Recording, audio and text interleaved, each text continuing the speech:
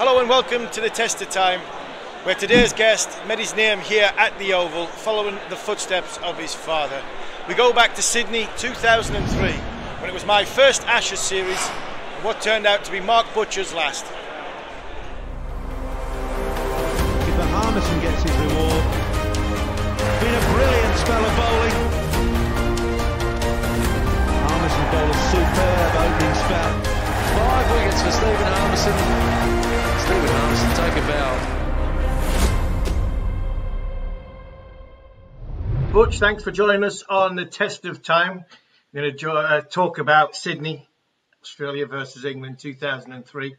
I think the first question I'd like to ask, because this is my first tour, the second Test match was in Adelaide, where your headspace was, because you played against Australia before. I was young, naive, literally just wanted to bowl fast and just over the moon I was playing cricket for England. But there was a lot of stuff that went on before. You know, we had literally 20 odd players. You can think Gough, Flintoff, Simon Jones, Ashley Giles, all gone home before Adelaide, second Test match. We've got a team that's, you know, just been fudged together. We're 4-0 down, sitting underneath Sydney Harbour. Where's Mark Butcher, probably one of the more experienced players as headspace, going into the last Test match?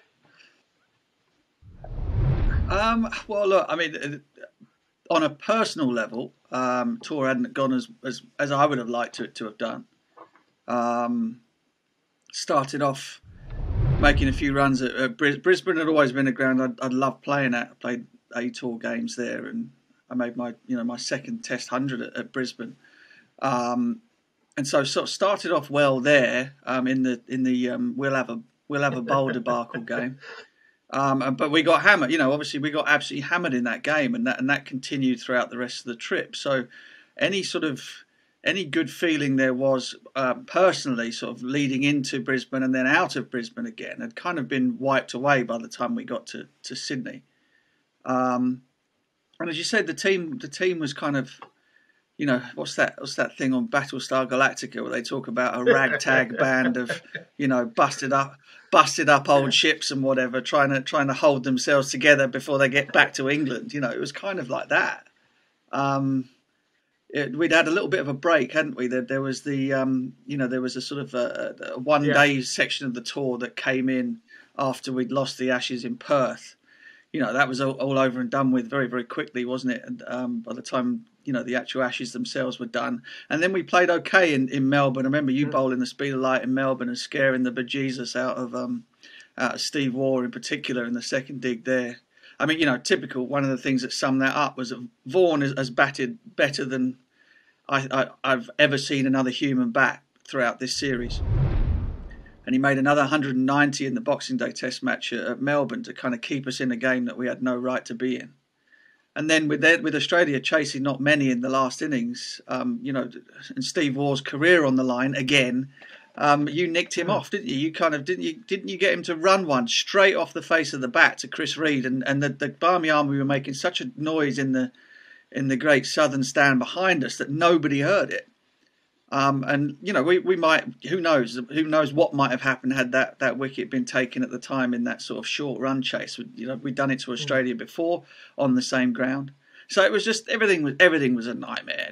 You know, nothing was right. We didn't feel like we were a team. You know, we had sort of youngsters like yourselves sort of coming in for your first Ashes trip. Old blokes like me had been around a little bit and had kind of seen it and done it all before, in terms of the way that those trips can go south. So by the time we get to Sydney, it's kind of like, well, you know, we've had a bit of a laugh, haven't we, on the harbour on New Year's Eve, and it kind of, there was a slight feeling of, right, well, you know, it can't get any worse. Let's just go out and just have a bit of fun, you know, enjoy ourselves for this Test match. And you know, what's the worst that could possibly happen? That's already happened on this trip. But we come to the actual Test match, and Nasser wins the toss again. You know, look as though we're playing on a wicket which is typical Sydney. It's going to break up. No Vaughan and McGrath, which is great for us. And Vaughan, who's batted unbelievable all 4 Test matches, come into it, gets a 7-ball duck, and out walks Mark Butcher. Yeah, yeah.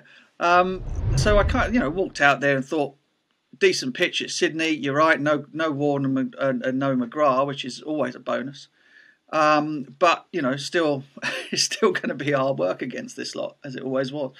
And I had a bit of luck. I think Adam Gilchrist dropped me after lunch. I managed to battle through to lunch and got dropped, I think, just after lunch. I never really played great, but by sort of like the back end of the day, I'd started to feel a bit bored myself. And had made 100, another 100 in Australia, another 100 in the Ashes.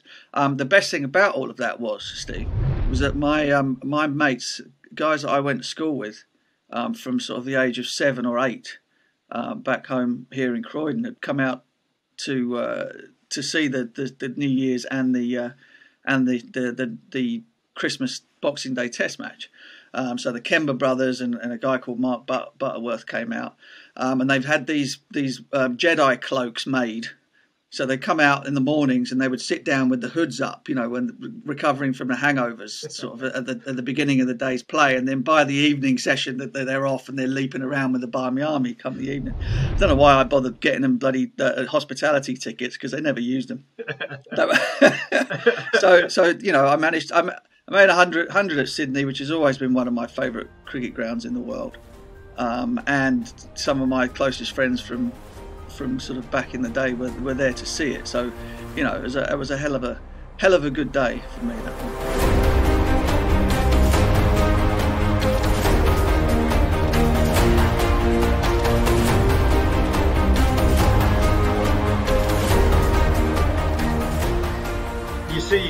You got 100. You're 42 at lunch, batting with Nasser. What was it like? The atmosphere out there? Not only batting with Captain Grumpy, but the buzz, the noise. There was 44,000 people there on the 3rd of January. It was an amazing atmosphere.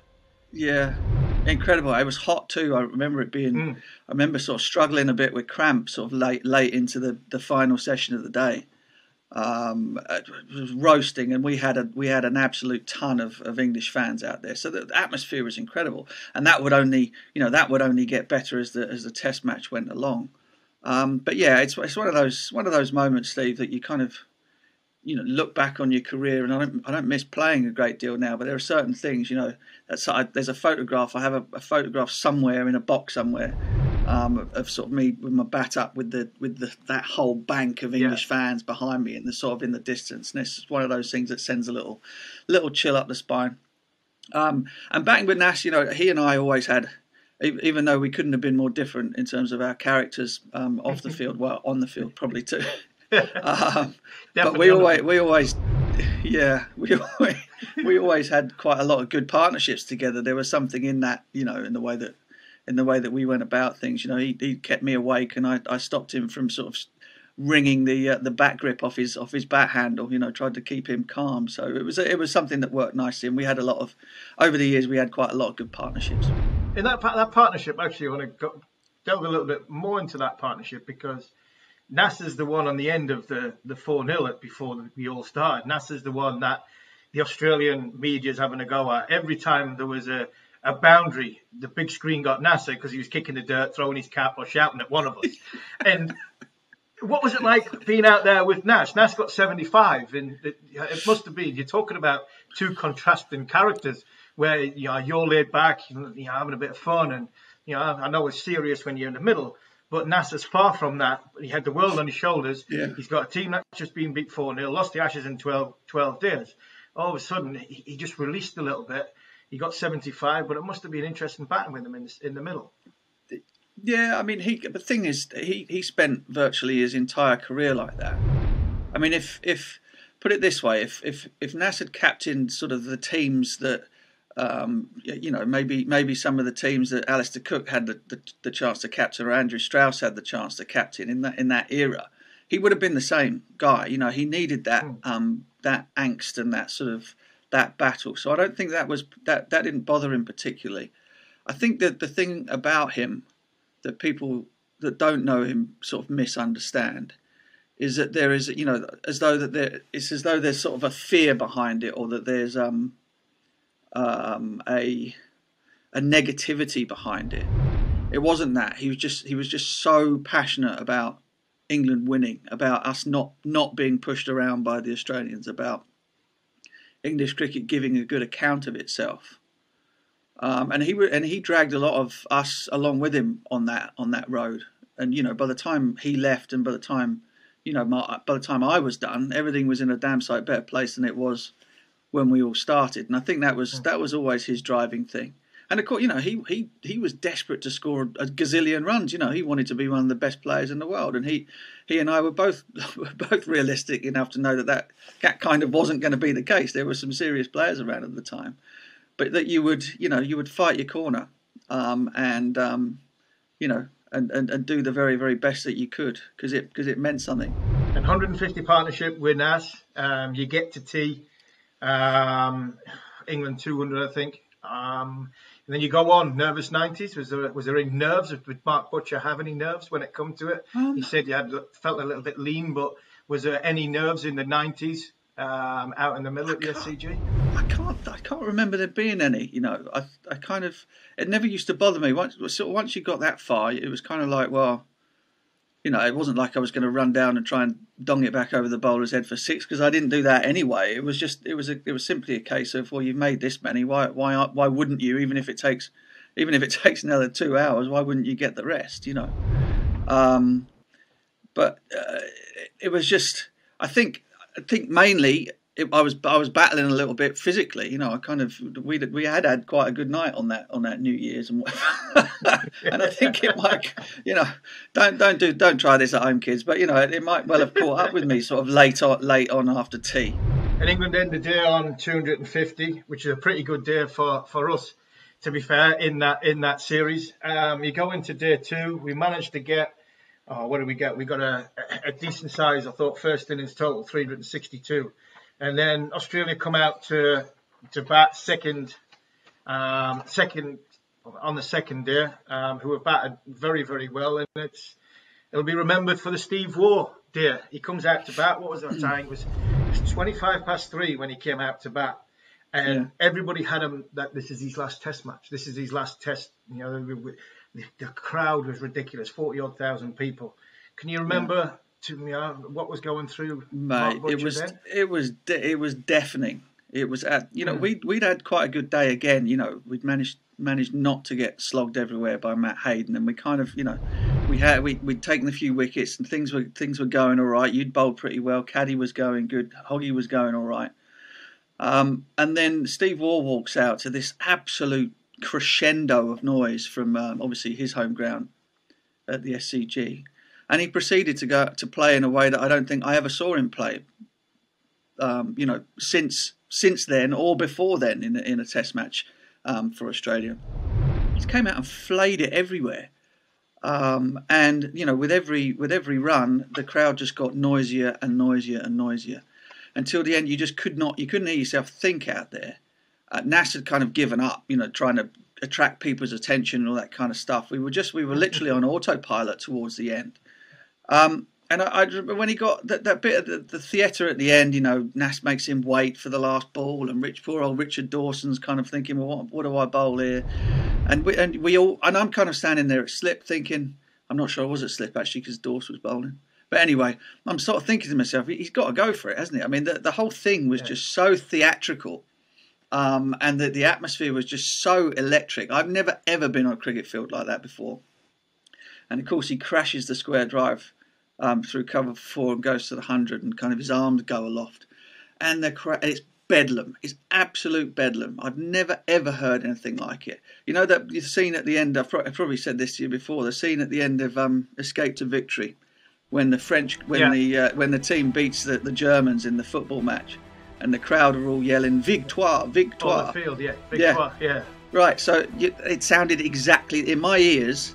Steve Waugh sounded exactly like Victoire. It was like, you know, it was like the liberation of northern France. Like Sylvester Stallone. Yeah, mate. It was spine tingling, and it's another one of those. That's why I chose this Test match. It's kind of like it just kept having these moments in the Test.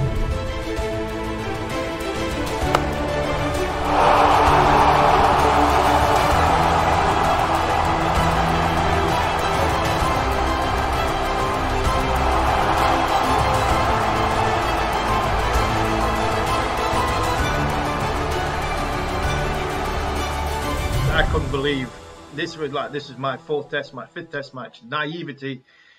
It was like, this is real now. I'd played the MCG the week before, and I'm like, what is this noise? Normally by 10 to 6 on the second day of a test match, there's gone from 40,000 to 10,000.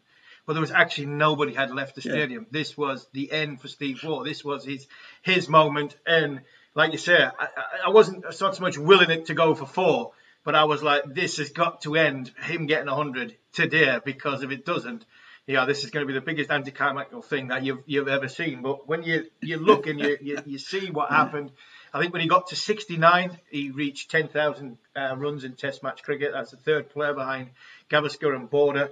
And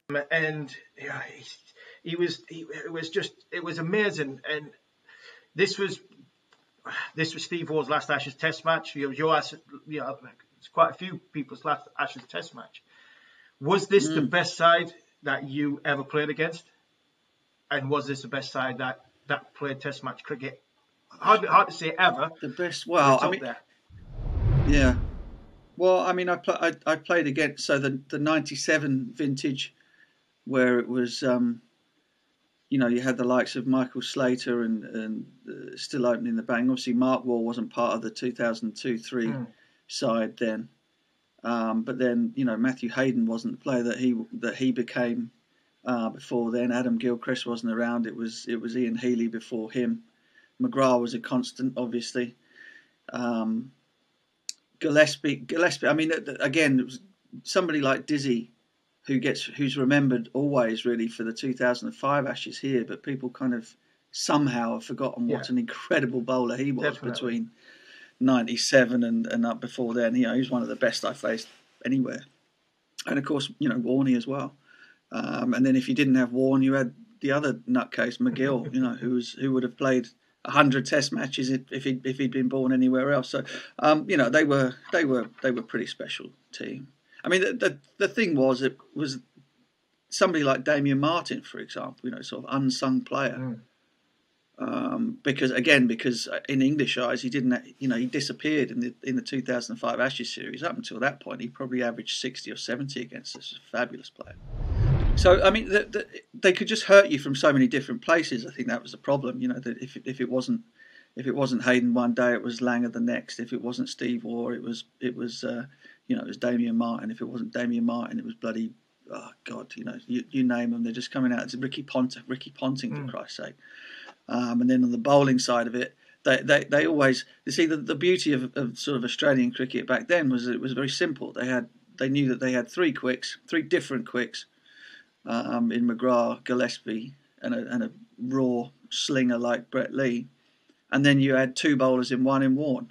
Holding bowler in the first innings, knockout bowler in the second. So, it was that very rarely changed, or there was very little movement in the whole time that I played against him, which actually made it worse. Because you just knew it was that you were going into the surgery every single time. Going to get you. And talking about somebody going to get us, Gilchrist often did at number 7. He gets 100. They get a 1-run lead. Yeah. We then obviously go out to bat, and it's Michael Vaughan carried on where he left off in the MCG. Vaughan, I think second innings you got 32. Nasser got another 70, and Vaughan finished off the tour in ridiculous style. Yeah. Well, I mean, again, you swap Vaughan's batting for Cook's batting in the series that England won 10-11. There's no comparison, is there? I mean, which is not to say anything against Alistair Cook's achievement in that series, which was phenomenal. But Michael Vaughan scored over 700 runs in a team that lost 4-1, making 190 twice, and just batting in a way that, again, he never batted better than that. It's a bit like I say with you. You never bowled better than you did in the West Indies in 2004. No. He never batted better than. And I'm not sure very many other people in the history of the game ever batted as well as Michael Vaughan did in 2003. Do you know what I mean? I mean, I know what you mean. Yeah, I don't think that's a big statement to play as well as that over a sustained period of time against a superior team who were beating the crap out of you. That is, and that will be forever. That's my respect for Michael Vaughan is forever for that series, because it was phenomenal. I agree. When you talk about people they say they have purple patches or they get in the zone. It's like they couldn't bowl anywhere. I always describe Ponton was the best player I played against because of the size I was. Anything that was back of a length, he pulled me for 6. He didn't try and pull me for 4. He was pulling it for 6. And anything I wasn't quite up, I was a little bit over pitched, he'd bang it straight back past you. And it's like margin forever. There's nowhere to go. And it just seemed in that Test series that Vaughan he had all the bowlers on toast, seam bowlers on toast, and he had this slog sweep against Waugh, a little bit like Peterson in 2005. And he had this up and I'm going to come at you. And everything was going in his favour. And his body was probably at its best. I think his knee was just about to go then. And I don't think his movements were quite as fluid after that. But when you see the way he played, it was just ridiculous. And like I said, we get to the final innings. I managed to bag 20 when before Nasser declared. I remember Brett Lee hit me a couple of times in the rib cage after Stewie just managed to throw one down the third man, which Nasser was sort of apoplectic when I got back to the dressing room. Well, you won't know this. He said he was protecting his average. I was in the dressing room. Nasser was sat next to Duncan. I mean, we were a long way ahead by now, weren't we? Well over 400. Yeah, the pitch is kind of going a bit up and down. It's dry. I mean, it's been hot, hasn't it? It was red hot for 4 days. And I'm sort of like, I'm watching Stewie knock a single and leave you on strike to Brett Lee. I think he did it 3 overs on the trot, and I'm standing next to Nasser going, mate, pull him in because he's going to kill him, and we need him to bowl. and eventually, I'm standing there like on his shoulder like this. For God's sake, he's gonna break his rib or something, and we're gonna be a bowler down. Bring him in, Anyway, so that's what happened. I remember that. He hit me in the ribs twice, and I was like, and I remember looking at the dressing room thinking, do I really need to be out here? I know I'm young and I'm naive, and this is only my 5th Test match, but this guy is bowling seriously quick. And I tell you what, a skinny, not a fat lad, a skinny Steve Harmison might fall down one of these cracks. I really do not want to be out here with a bat in my hand. So eventually, anyway, he called him in, and we had, and then the amazing thing, the thing that always happens, and then we kind of knew this, and we knew this against Australia over the years, was that on the odd occasion where we managed to put big runs on the board or kind of take advantage of conditions and stuff, they were just as human and as fallible and as likely to fall in a heap as we were. And so, we go out there and Hoggy knocks over Haydos LBW, and Haydos smashes up the dressing room on the way back in, and they're all having a Barney and stuff. I was thinking, well, Christ, you guys have won this 4-0 and you're losing your shit. Imagine what we feel like. And so by the time we get to the close of day 4, it's not over, but it's pretty much done, isn't it? And we have to come back. They were 90 for 1. Bickle batted 3, didn't he? They sent Andy Bickle in as like it wasn't a night watchman. It was a see off the new ball, and he batted the best. What did he get? He got 49, didn't he? And Caddick bowled beautifully. It's not so much a shame or. Everything evolves and people move on, but Caddy's last ever Test match, nobody would believe, walking off at Sydney, that Andrew Caddick would never play cricket again. But he bowled unbelievable on a wicket, which was obviously helped the tall fast bowler because it was cracked. There was good big holes in it, and I must admit we got some very, very good assistance from Russell Tiffin, because I remember getting Damien Martin out. And he didn't middle it. Actually, he hit this one. He actually hit the one in 2003, I think, harder than the one he hit in 2005 when we managed to wake Steve Buckner up when he gave it out. But we got some luck in Caddy bowl beautifully. Yeah, he did. And again, you're sort of standing at slip, and the thing is flying through from the pair of you, a little bit up and down. And again, by now you've got the original. It's just the English in the SCG now. The Aussies don't turn up when they're losing. So we had 15,000, 20,000 maybe English fans in the ground, and not very much of anything else. So the noise was deafening, and it was all one way. I remember walking around the ground, Butch. Walking around the ground, and that was everything worthwhile for me. A realization of I've just played Australia for the first time in a series, in an Ashes series. This was my 5th Test match, which 4 of them were against this great side. And I felt, well, I might only got 9-10 wickets, but I felt if I can go home with this experience, I can play against anybody. And I walked around the ground. Caddick got 7 for 90. You know, we finished the job off. He gets McGill. I get a stump. We go round the ground, right to the far end. There's 20-odd thousand. There was 181,000 all told over 5 days at the ground. Barmy Army were unbelievable. And I remember standing in front of the Barmy Army, and I just like, this is what I want to do. This is what you were at a different end of your career, coming sort of, having been there before. This was like, I want to play here. I want to play against this every single week. It was an amazing atmosphere. Yeah, it was incredible. And and those fans, again, it's not something that happens. You don't sort of get this sort of feeling of sentimentality whilst you're on the trips. But you do realise that you've not put up the greatest show in the world for them. They've come down and they've probably caught hell from every single Australian taxi driver and hotelier or whatever, and just giving them abuse about how terrible their team is. And so to be able to go over and sort of stand in front of them and thank them, and and give them a victory to go off into the night with, or into the afternoon with, as it turned out, was a great thing. It was 7. I was doing the research on it, and I've seen a video. It was 7 minutes past 2 when Caddy gets Stuart McGill. And you talk about going in the dressing room, and I do remember going in the dressing room, and I tell you what, it was one of the best experiences I've ever had. I'm talking to Steve Waugh and Glenn McGrath about playing cricket. Cricket. One's played 150 Test matches, and the other one's got about 300 odd Test match wickets.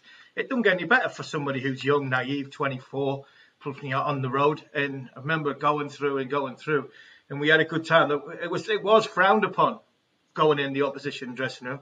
But there was about five or six did, and we didn't leave till after about 10 o'clock at night. It's not a great story we should be telling, but I do remember when I went back. Well, I was one of the 5.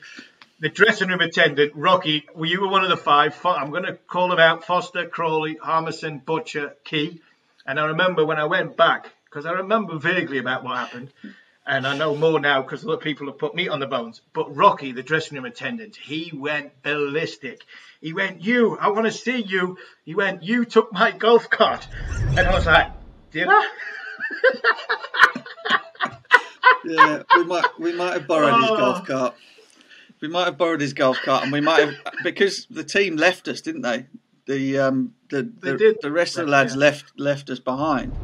So we ended up hitchhiking in our full England tracksuit regalia back to central Sydney from the ground, because we had no way of getting home. Yeah. I mean, there are other bits to the story, but that's probably best left to after we're beyond arresting age. Yeah. No, I remember standing on the side of a dual carriageway, just flagging down a car coming back.